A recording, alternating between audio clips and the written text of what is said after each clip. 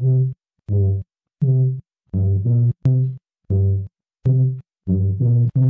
gabbing with Greenwood. Greenwood Gab. Welcome back to Greenwood Gab. I'm Natalie. And I'm Sarah. And we're back with another Southside Reads episode. Yay! Southside Reads. Yay. Yay, Southside Reads, yay.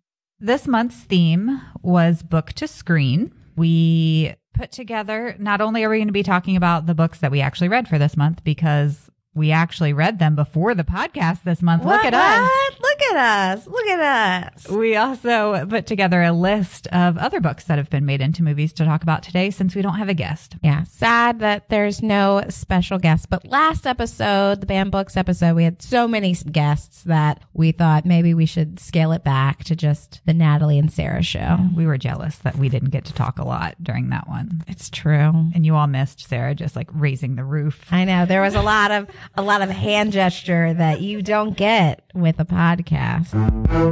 Okay, so who wants to start with? I guess we'll start with the Southside Reads books. Okay. So which books we chose for the book discussion? Well, I'll go first. So I was hoping you would go.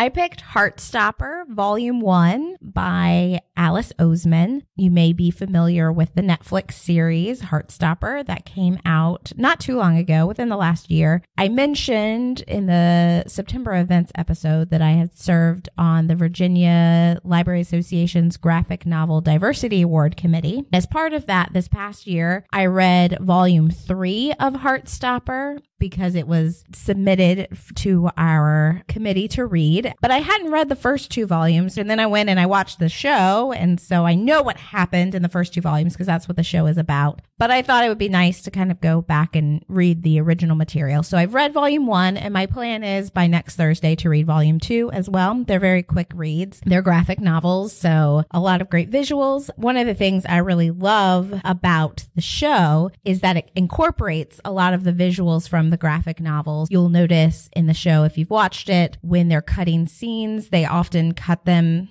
and they look like panels from a comic book. There's these moments in the book when, Charlie first kind of experiences feelings for Nick, and these leaves float past the panel to kind of symbolize the emotions that he's feeling. And so in the show, they have these little animated leaves that fly through the scene. So even though it's a live action adaptation of a graphic novel, they do keep some of that artwork in it. And I really appreciated that. One thing that surprised me about Volume 1 is in the show, you get introduced to a lot of different characters pretty quickly. But in Volume 1, at least, it mostly focuses on Nick and Charlie, and Tao, Charlie's best friend, does show up. But you don't meet the whole kind of core group of friends. I will be interested to read the second volume and see how they introduce these other characters that I know are part of the series. I haven't read that or watched the show, so need to get on that. Add it to my list of thousands of other things I would like to read and watch. Yeah, the show is very bingeable and it's just super sweet. Falling in love for the first time. There's a little bit of drama because you need something to keep the story interesting, but it's mostly just this sweet love story between these 2 high school boys. Well, my book is not sweet. At all. We never pick similar themes, right? With Banned Books, you read about like sexual assault, and I'm reading about children racing each other in the schoolyard. That's what keeps it interesting.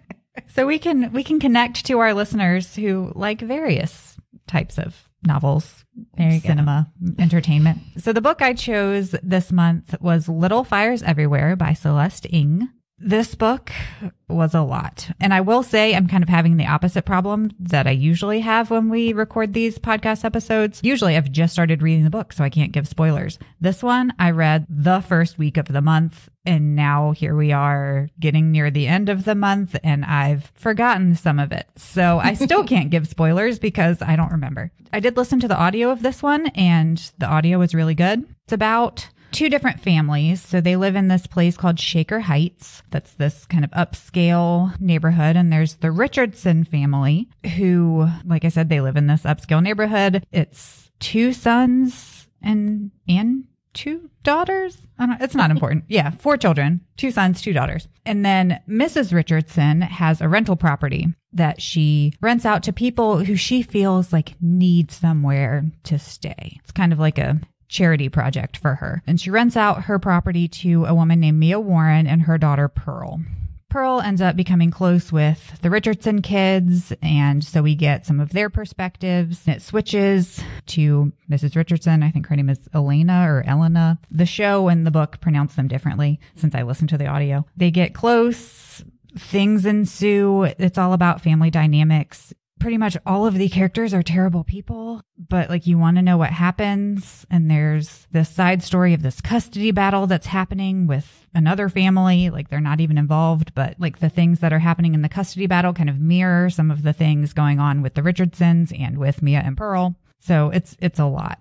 And this one was made into a show on Hulu in 2020. I really wanted to watch the show because it's got Kerry Washington and Reese Witherspoon as Mrs. Richardson and Mia Warren. So I was really interested. But after I read the book, I started watching the show and only made it 2 episodes in and kind of gave up. That's no fault of the show. I already knew what happened. I was just kind of done. I will say there's a few differences. So in the book, Mia is a white woman, and in the show, she's cast as Kerry Washington. So then they add in some race elements. Part of it is that Mrs. Richardson has Mia come work in her house as like a housekeeper. And in the book, it's just kind of, glossed over like, yeah, come work for me. But in the show, it's, well, don't you people usually work in people's houses? And Mia's like, what do you mean you people? I enjoyed it. The narrator was great in the audiobook. It's just a lot. It's about family secrets and family dynamics. It's also, like I said, it's super unlikable characters. So you have to be in a certain mood to want to watch it. And I haven't returned to that place yet. It's like the book Gone Girl. I read that book. That is another book that is all about unlikable people doing terrible things to one another. And I still, to this day, have not watched the movie because I just, after finishing the book, I was like, I never want to be with those characters ever again. They are terrible people. I'll say it was frustrating, but Gone Girl is a good movie. I saw it in the theater. Wow. That's a lot to sit through in a movie theater. With my mom. So if you know what happens in that book, there's a very graphic scene towards the end that was kind of awkward to sit next to my mom and watch. I'll just leave it at that. No spoilers, but it was a lot. It's a scene with, I forget her name. Rosamund Pike. Yes, Rosamund Pike and Neil Patrick Harris. If you know, you know. Yeah, I prefer Rosamund Pike as Jane Bennett in the Pride and Prejudice with Keira Knightley. Speaking of books to scream. Yeah. I almost put Gone Girl on my list of other books to talk about, but I didn't. Okay. Well, I'm glad I didn't spoil that then. No. I didn't put it on my list because I've never seen the movie, so I can't. I've read a lot of books that have been made into movies and TV shows, but I realized I haven't watched a lot of them. And maybe that's just my prejudice against the book is never going to be outshone by the movie, right? The movie is never going to be as good. So maybe not disappoint myself. I was kind of running into the opposite problem where I had seen a lot of the movies and hadn't read the books.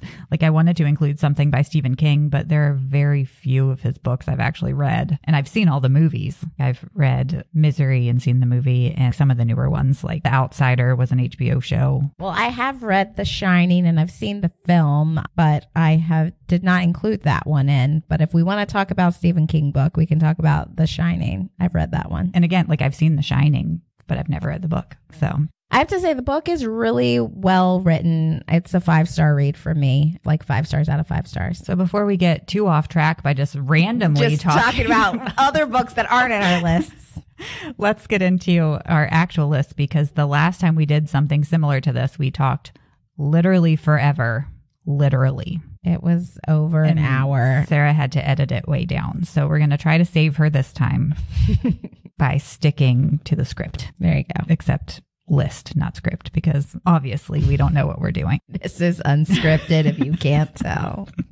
So why don't you start? Because I feel like I've just been talking a lot. The first book that I have on my list is American Gods by Neil Gaiman. And I will preface this by saying that I've only seen the first season of the show. There's 3 seasons, but I only had access to Starz for 1 year because then my brother canceled his subscription, which meant my access got canceled as well. So I watched the first season and it does a really great job of translating this really huge, meandering book. At the center of it, you have this story about a gentleman named Shadow who has served some time in prison, and he's getting out of prison. His wife dies in an automobile accident with his best friend, and he's trying to get from where he got let out of prison back home so he can get to his wife's funeral. In the meantime, he runs into this kind of enigmatic character named Mr. Wednesday, who wants to hire him as a chauffeur slash, lackey. And as he's traveling with Mr. Wednesday, he's encountering all these amazing, fantastical situations, and just everything is a little wonky and skewed. But what is really fascinating to me in reading the book, and what I think they do a great job with in the show, at least the first season,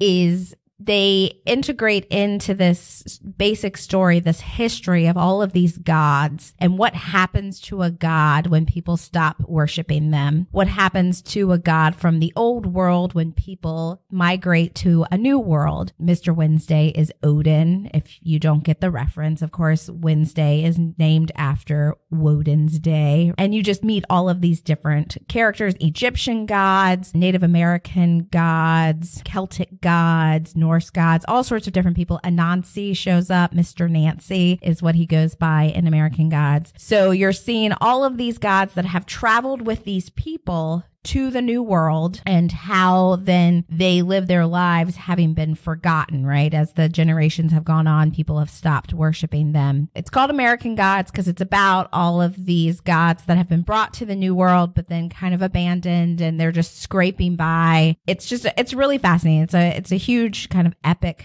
work, but I really love the book. And then the show, I think, has done a really great job. I think it's the kind of show that if you haven't read the book, it might be a little like, I have no idea what's happening right now, because it is so intricate and amazing. And so it's definitely one that I think the television show brings those visuals to life, brings these characters to life in a way that really corresponds well with the book. Wow. That's all I can say. That's deep. Haven't read it. Not much I can say. I mean, it's hard with Neil Gaiman. I could have picked Coraline. I could have picked Stardust, but I thought American Gods is such a... Sorry. I forgot about Stardust. I haven't read the book though, so I wouldn't have added it to my list, but I really love that movie. So again, like I said, I keep running into, I've seen the movies and haven't read the book, but a book I have read and then seen the movie adaptation of, the first on my list, is If I Stay by Gail Forman on my list of notes. I didn't put the authors. I knew that too. I was put on the spot and forgot. So If I Stay by Gail Forman. It's about a girl named Mia who is in a car accident with her family. It's a snow day. They find out they have the day off school, her and her little brother. So they all get in the car to go to the grandparents' house and celebrate their snow day. And then the next thing she knows, she wakes up like on the ground in the snow while this car accident is going on. And then she sees herself being put into an ambulance. She's in a coma, but she's also there watching everything happen. It kind of goes back and forth between some background. So we get her family life. We can see her interacting with her little brother and her mom and dad and her boyfriend. Of course, this is a YA novel, so it's got that romance aspect to it too. Also, I should note, since we always talk about music and instruments on this podcast, she plays the cello, and that's like a big part of her character. So it's got that kind of fantasy-esque element to it of she's kind of like a ghost walking around, because it also like switches back to the present when she's in the hospital and like watching what's happening to her and her family, and bad things happen while she's ghost-like and she's watching it happen. So then she has to decide if she wants to stay or if she wants to pass on. Really enjoyed the book. I actually read it in one sitting, pretty close to when it came out. And then I saw the movie in theaters when it came out because I was really excited. It stars Chloe Grace Moretz as Mia, and I think it's really close to the book, so I really enjoyed the movie too. I don't think it got hyped up as much as it should have. I really love this movie. I have it on DVD now. Not as fantastical as your first choice, but still got some supernatural elements. Yeah. I have read the book, but I haven't seen the film. And I also read it in one day. I was just checking my Goodreads. So May 5th, 2018 is when I read that book. I also read the sequel in one day. So it does have a sequel called Where She Went. I haven't read that one. Well, my next book on my list is Atonement by Ian McEwan. You might be familiar with the film version of Atonement starring Keira Knightley and James McAvoy are kind of the big top cast. And also Saoirse Ronan plays Keira Knightley's little sister, who is really the main character of the book and has quite a critical role. The book is about, you have Keira Knightley plays the daughter of a wealthy family, and James McAvoy plays the son of a guy that works for that family. And he has, with her father's help, been able to go to Oxford and get an education. On the surface, at least, he has the education and the ability to get a good job and all of that, which would make him on like an even par with Keira Knightley's character. But of course, this is pre-World War II, Great Britain, where there still is a very strong social structure. Her family is wealthy and hires people to work for them. And he is the son of a person that gets hired to work for a wealthy family. And their relationship is fraught. And the little sister observes some tense moments between the older sister and this gentleman that come across as maybe a little violent. There's some arguing and passionate interactions, and she, as a 13-year-old, doesn't quite understand what's happening. And so when it ends up that a guest on their property is sexually assaulted, the little sister says that she saw James McAvoy's character in the environs of where this happened, and he gets in trouble for this sexual assault that he was not a part of. You fast forward in the novel to World War II, and the 13-year-old girl has grown up to work for the war effort as a nurse, but she's also now a writer, and she's writing about these events that have really affected her life because, of course, now as a young woman, she understands more of what she saw happening between her sister and this guy that she didn't understand at 13. Atonement is the name of the novel. So, of course, she is seeking atonement. She is seeking forgiveness for the fact that she's driven her sister and this guy apart because of her lies. And she is a writer, so she writes about what happens once she's grown up and she's trying to seek this atonement. I'm bad at segues, but my next book.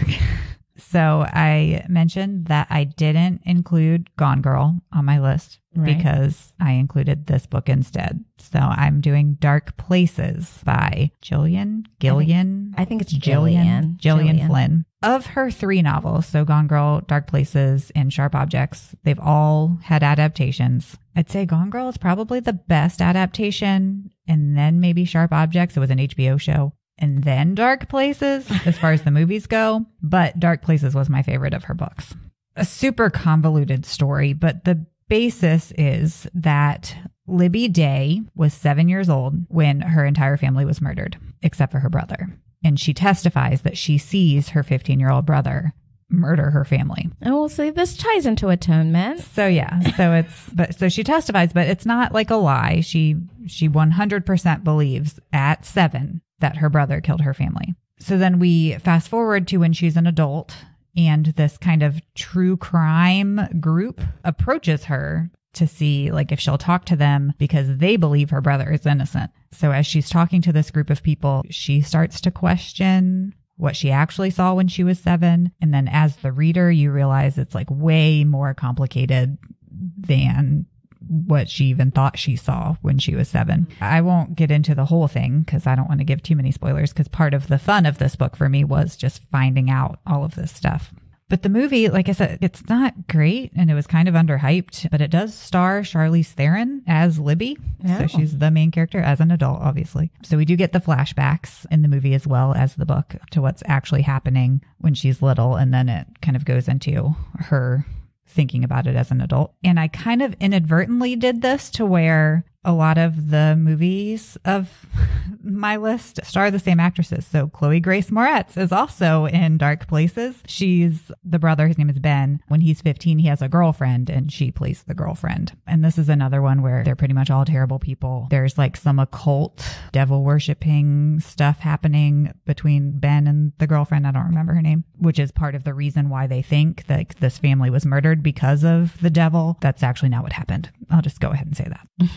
All right. Well, speaking of the occult, my next one I picked is a little bit of not literary novel. It's the Sookie Stackhouse series or Southern Vampire Mysteries, known in the TV world as True Blood. And the first book in that series is called Dead Until Dark. It's by Charlaine Harris. And I've actually met Charlaine Harris. She came and did an author talk at the university where my brother works. And I happened to be visiting when she was there. So we went to that. And she's a very delightful woman. It's sort of weird when you read her books, which get a little graphic in the steamy department. But you meet her and she's just like your grandma. And so it's a little bit disconcerting. Like the woman behind True Blood is that lady. Okay. The first season of the show and the first book in the series, Dead Until Dark, are very, very similar. They follow pretty much what happens. They start to diverge as you move through the series. There are some characters like Lafayette, who dies in the book series, spoiler alert, but who is probably the best part of True Blood. So thankfully, they did not kill off Lafayette Reynolds, my cousin. It's campy. And I think that that's the thing I really like about the Dead Until Dark series is that it's not trying to be too serious. And I think sometimes the show got to be trying to be a little too serious, whereas the books really keep that silly aspect. Like they embrace it, right? There's in the second book, there's these people who are meeting up for an orgy and Sookie wants to go and investigate because she thinks that there's murders happening and that the murderer is part of this orgy, but she doesn't want to go by herself because who wants to go to an orgy by themselves? So is that going to be the title of this episode? I know. Oh gosh. So we're going to have to check the explicit box.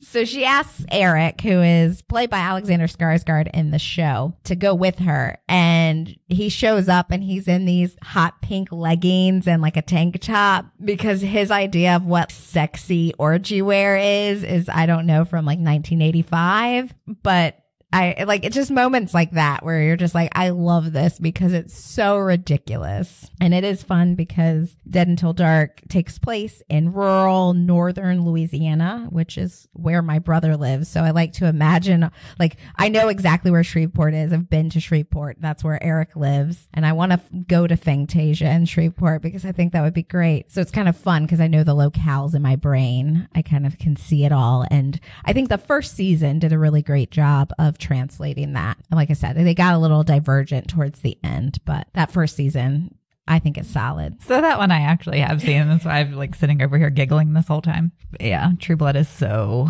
campy. And the books are too. Like in the first chapter, I think they're talking about how Sookie is pleased as punch that she is, like tanning in her yard or whatever. So my next one is a little more serious, kind of. I mean, it's just a completely different book. And movie. My next one is One Day by David Nichols. And I just recently learned last night as I was making this list that this book is going to be made into a Netflix series next year. And I'm kind of mad because I really like the movie. It stars Anne Hathaway and Jim Sturgis. And I don't know if there's any fans of the movie across the universe, but he's the main character in that movie and he has a great singing voice. And he's in this movie with Anne Hathaway, set in London. So Anne Hathaway does have a British accent through the whole movie. The premise is Emma and Dexter meet on the night of their graduation. It's July 15th. And then we kind of follow them in their friendship turned relationship because obviously throughout that same day over 20 years. So the two of them on July 15th from the day they met up until 20 years later. The end. I mean, that's pretty much it. I don't want to give too much away. I don't know how they're going to make it into a series. I feel like the movie was enough. And the book, are they going to do 20 episodes for each actual day that they meet each other? I don't know. So yeah, I'm still a little bitter that they're redoing it. Like, get new material, people. But yeah, I really liked this movie and the book. Well, and a tie-in, you mentioned the film Across the Universe, and it's Jim Sturgis and Evan Rachel Wood, and she played Sophie Anne Leclerc. Who was the vampire queen of Louisiana in the True Blood series. So full circle. Yeah. Speaking of television shows that the longer they go on, the more they don't become like the books they are based on. My next one is another huge one, an HBO show, Game of Thrones. I have read all of the currently published books in A Song of Ice and Fire, and I am still mad at George R.R. Martin that he has not published Winds of Winter, because he has been telling us that Winds of Winter was going to be coming out for, I don't know, 10 years now. Like, what did he even do during quarantine? I know. He already has full, complete chapters of Winds of Winter completed because he's leaked chapters. So how is Winds of Winter not? We're never going to actually know what happens in Westeros, because he is going to die before he publishes Winds of Winter or A Dream of Spring, which I'm very angry about, especially because I was so disappointed by the way the show ended. And I believe that the book series will end in the same way that the show ended, but I also believe that George R.R. Martin will get us there in a way that is a lot more plausible, and I will buy into it a lot more than the way it was presented in the show. My biggest complaint with the show is that you can tell when the books stop, because the show goes from being really nuanced and interesting into just a bunch of action sequences piled on top of each other and not a lot of character development and, you know, those nuanced parts of the world that I think is what makes the series so incredible. But I do love that both the show and the books start with this kind of prologue moment where you see these people riding out from the wall. And at the point that you're starting the show, starting reading the book, you don't know what the wall is. They're just these guys dressed for winter, leaving this giant walled fortress, going out, and, you know, they encounter what we learn later are the others in the book, or the White Walkers in the show.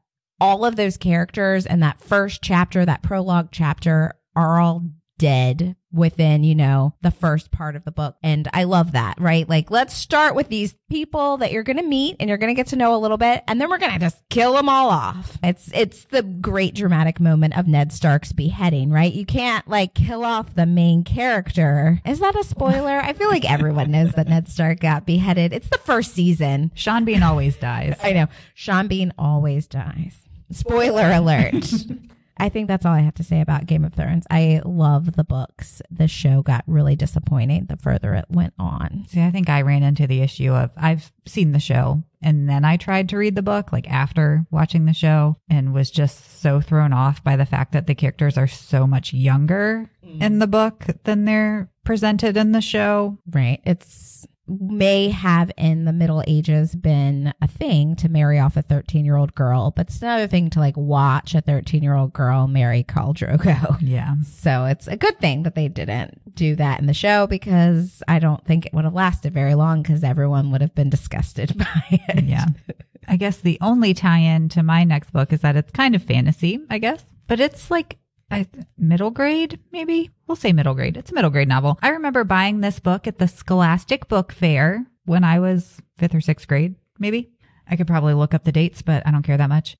So Ella Enchanted by Gail. Speaking of Anne Hathaway. Gail Carson Levine. Yes, exactly. I said I didn't do it on purpose, but Anne Hathaway is in the movie. It's a Cinderella retelling. And when Ella, in this book, is born, her fairy godmother, Lucinda, gives her the gift of obedience. She always has to do what she's told. And that's pretty much what I remember from the book, because when I read it, I was really young. And then the movie came out.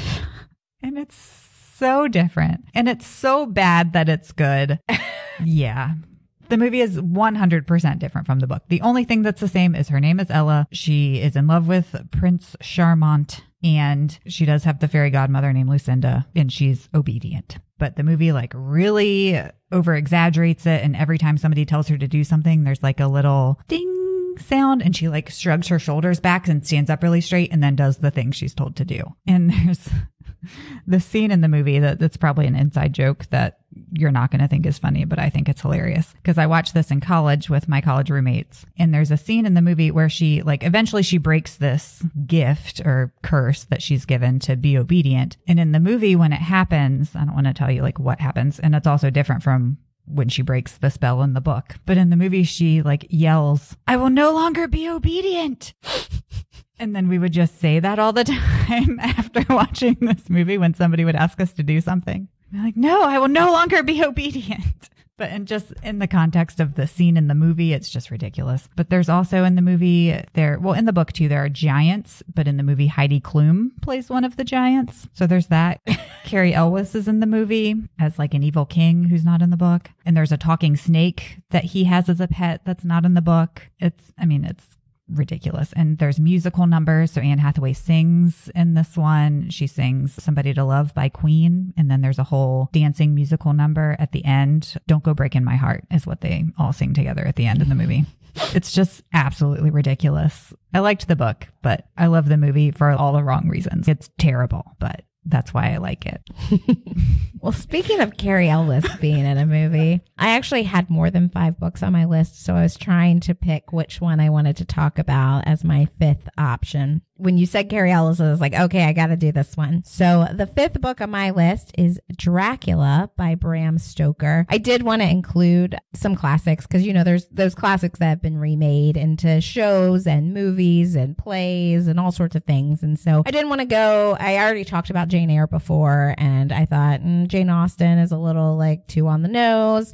Let's do Dracula, because actually I didn't read that until I was an adult, and I found it a lot more enjoyable to read than I was imagining it was going to be. But Cary Elwes plays Lord Arthur Holmwood in the movie, but more famously, Gary Oldman plays Dracula. And when this movie came out, I had a huge crush on Gary Oldman and was just appalled by him as the old Dracula that Keanu Reeves meets at the beginning, because he's so old and gross looking. But then he comes to London and he has his long curly hair and his top hat and his little circular glasses, and he's super dreamy. And Winona Ryder is in it. Anthony Hopkins is in it. And like I mentioned, Keanu Reeves, he plays Winona Ryder's fiance. It's just fun to see the ways in which a character like Dracula has been reimagined throughout. So this is the movie from, I think, 92, sometime in the early 90s, that I most associate with the book to screen version of Dracula, but there have been other adaptations. Dracula even shows up in an episode of Buffy the Vampire Slayer. So 2 vampire novels on your list. I do read a lot of vampire novels. So I couldn't do a list without a murder mystery detective story. I am going to break the 6 Degrees of Kevin Bacon thing we have going on, because I don't know any of the actors who are actually in this adaptation. And we're going full circle because we started with your Starz adaptation of American Gods, and we're ending with the Starz adaptation. Well, there you go. Dublin Murders. But the book I'm talking about, because the show is actually based on 2 Tana French novels, In the Woods and The Likeness. But I'm going to talk about The Likeness because that's my favorite of her novels. It's the second one she wrote. So they're kind of a series, the Dublin Murder Squad series, but they all stand alone. Some of the characters show up in the different novels. So Cassie Maddox is in the Woods and in The Likeness, but she's more of the main character of The Likeness. This is set in Ireland. Obviously, it's Dublin Murder. So all of the actors in the show are Irish people who I haven't seen in anything else, so I don't know. So the premise of The Likeness book and section of the show are that Cassie is a detective who used to work undercover. And when she worked undercover, she used the alias Lexi Madison. And she gets called onto this murder case. And when she gets there, she realizes the victim looks just like her, and she's all freaked out about it. And then she's even more freaked out when they discover that her name was Lexi Madison, the alias that she used to use. Ooh. They're trying to find out who this person is. How does she look exactly like me? And why is she using this name? Because we know it's a fake made up name. So why is she using this Lexi Madison alias? So in order to find out, she goes undercover, again, using the alias because she looks exactly like this murdered girl, to find out what happened. So it's this group of friends that live in this house together, and she moves in and is pretending to be this person who they all lived with, who you would think they would realize she was acting different, but they don't. At least not at first. They don't. To find out what happened. I think the show did a really good job. of showing this to you, even though it was only a piece of the series, since the series was based off both novels. So that's where we're ending with Murder. Well, if you want to have some more 6 degrees of separation. Do you know some of the actors? One of the actors, I recognized him immediately. I didn't do too deep of diving, but Conleth Hill, who plays Superintendent O'Kelly. Okay. He was Lord Varys in the Game of Thrones series, the bald eunuch. Yeah. So he might have had hair, because in real life he has hair. He's a hairy individual. I mean, like in the picture I'm looking at of him right now, he's got a beard and everything. Oh. But yeah, so Conleth Hill is our Dublin, what is it? Dublin Murders. Dublin Murders and Game of Thrones actor. So they all connect to each other. I mean, when you said it was all Irish actors, I was like, there's got to be someone from Game of Thrones on there. All right. Yeah. I think we've rambled enough. And we're just going to say, have a great.